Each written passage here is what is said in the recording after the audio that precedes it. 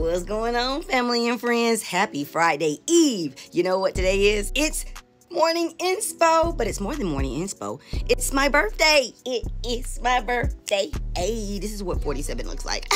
But I'm excited to see what the scripture of the day is gonna be. Ooh, that was bars for my birthday. You ready to get into it? It's coming in from 1 Peter 3:15. Let's break it on down. But sanctify the Lord God in your hearts, and always be ready to give a defense to everyone who asks you a reason for the hope that is in you with meekness and fear. Now, what does that mean to you? Let's break it on down. But sanctify the Lord in your hearts. Now, we always hear that, oh, she's sanctified, or she go to the holiness church. Okay.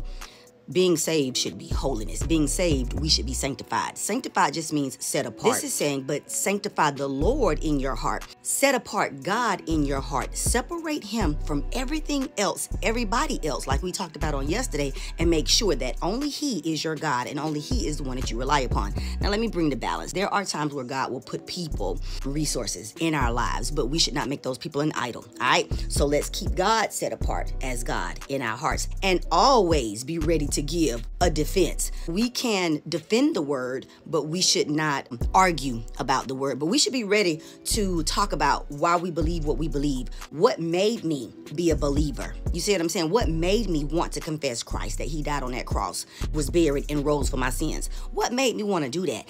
I got to always be ready, because I never know if my testimony could cause somebody else to want to know more about Christ. Everyone who asks you for a reason for the hope that is in you. And when we respond, we should respond with meekness and fear. Meekness just means humility.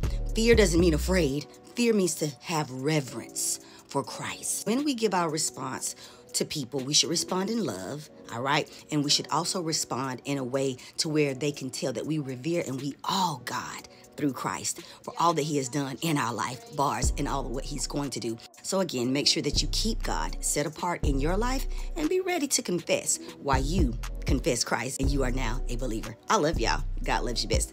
Hug yourself for me. Mwah!